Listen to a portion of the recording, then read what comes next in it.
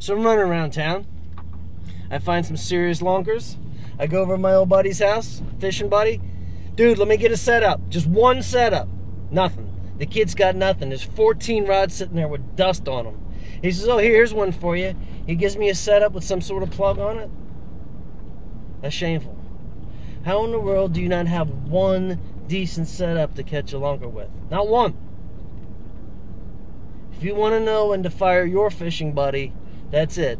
Run into his house, tell him you need one decent setup, and if he doesn't have one, gone. How in the world can you not have one decent setup?